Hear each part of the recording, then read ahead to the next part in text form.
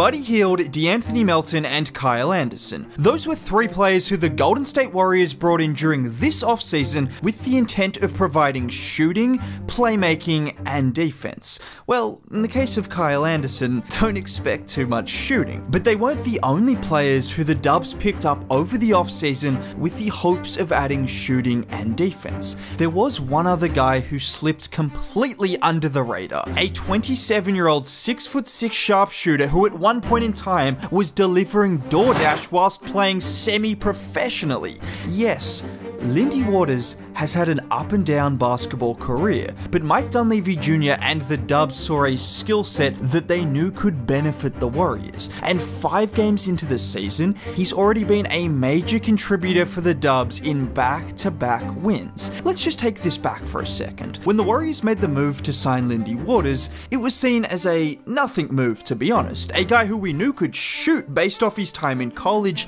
and in the NBA, but he was mainly a garbage time player in OKC. Now admittedly, OKC was one of the best teams in the NBA last year, and he was playing behind a lights out shooter in Isaiah Joe, but I don't think most of us thought too much of it when the Dubs decided to effectively pay to sign Lindy Waters, paying for the 52nd overall pick, which they then traded to OKC. Well, now we know what Mike Dunleavy Jr. was cooking, and the reason I'm making this video is because we have more evidence than just one great game against New Orleans. Now, I can only speak for myself, but I assume you guys felt the same way. The moment I saw Lindy Waters getting serious minutes in preseason, I knew he was an NBA level player. Obviously, I had no idea how or when he was going to get minutes, with the Dubs having another 12 guys on the roster who are also really solid NBA players with more experience than Lindy, but when the opportunity arose following injuries to Steph, Melton, and Wiggs, well, he showcased that the preseason was no fluke, and I just don't see how someone can't be a solid NBA player when you are 6'6" with decent athleticism, decent defensive ability, and just lights out shooting. Look at him here getting the ball in transition, and if you want to see confidence, after only being on the floor for a couple of minutes, he stops on a dime, pulls up, and knocks down what was actually a 2-pointer, which, you know, it's still an incredibly confident shot in some of your first real minutes as a Warrior, and that confidence is built from just being a lights out shooter. Look at him this time bringing it up in transition. He gives it up to Trace before getting the Draymond handoff and using that screen to get his shot off. Or this time it's Draymond with the ball out top, and Trace setting a pin down for Lindy to catch and fire. And then the most impressive of all the shots he made from the game against New Orleans was where he got the ball, ran a give and go with Loon, and whilst fading in the corner, he knocked down the shot over the contest. Now, just like the first play I showed you,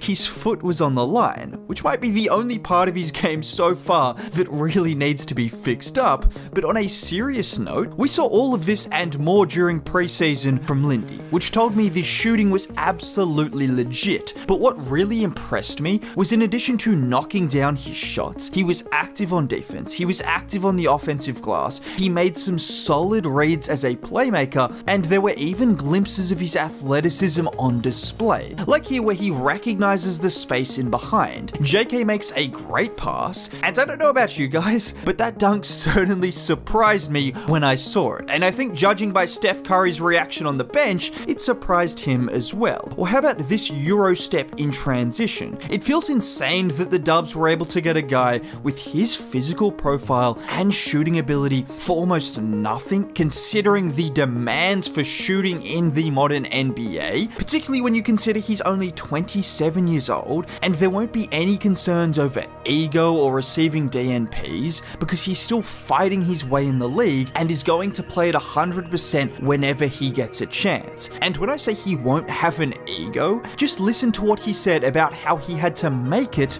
to the NBA. Tell everybody how you got here. Yeah, it was a ride for sure. Wasn't expecting to be drafted by any means. Got hit with COVID my last year, senior year, and nobody knew what was gonna go on. Signed with the agent, went the whole summer, whole fall, whole winter of just working out, just training, trying to stay ready. And there was no like pickup or anything. I think out at Robin Hill, they had like, quiet runs, like no one could really know, at like 5 in the morning. And I would go out there and just play against some grown men and just try to get some conditioning in, trying to stay ready at the health club. I lived there. Yeah.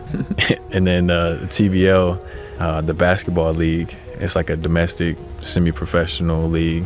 Gave me something to continue to play, continue to grow. We had a great team. We went 30-3, won the championship. That was more of a grind than the G League was. Oh, really? Yeah, because we would drive to different like cities the day of the game. It'd be like 6 in the morning. I'd drive to Omaha, or I'd drive to Shreveport or Houston or Dallas and play the day of the game and then drive back. And then when I get home, like, gotta find out how to make some money. So I go DoorDash, or I go cut some grass. I was just trying to get by any means to the next day, just trying to survive. These are the kind of players, just like Gary Payton II, that provide such a level of selflessness that can be infectious across the entire team because of how hard they've had to work to reach the NBA. And according to Anthony Slater, who many should know is a Warriors insider, OKC thought very highly of him as a player as well. I'm around the Thunder some. I know plenty of people within the Thunder. They love him. They've been saying all summer, they've been the ones like, he could help, get him on the floor. They don't want to give him up. The problem is they just have so many players, first round picks, there just wasn't necessarily room for him. Now generally, if Sam Presti loves you, if Steve Kerr and Mike Dunleavy Jr. recognize your shooting ability, and if you consistently perform every single time you step foot on the floor, that's going to tell me that you are a completely legit player. The problem for the Warriors still remains the depth of this team, but there are two ways to look at this depth. You could say it's going to be a nightmare for Steve Kerr to find minutes for everyone, which is true, but we all know injuries happen every single year. You pray they don't affect Steph, Wiggs, and Dre for more than just a couple of games, but outside of those three guys, you have 10 players who are all at a pretty similar level. And if injuries were to strike, it feels like the Dubs would be very well equipped to manage those injuries, which you can't say for a lot of teams in the NBA. Because how often do you see a team lose a couple of solid contributors off the bench, which doesn't seem like a major deal, but it affects the entire rotation and they subsequently struggle as a result? That's just not going to happen for the Warriors. Not to mention, it just gives them added versatility based on the matchup. You now have a guy in Lindy Waters who can give you that extra shooting next to guys like Draymond or JK, while still having some size and length on defense. If we've learned anything 5 games into the season, this depth that the Warriors have is going to be a positive and not a negative, and Lindy Waters is going to be a part of that Warriors depth. I can guarantee that. Now, if you made it all the way to the end of the video and want to see more content like this, consider subscribing. It's free. Dropping a like on the video would be much appreciated. Most importantly, have a great day. Bye.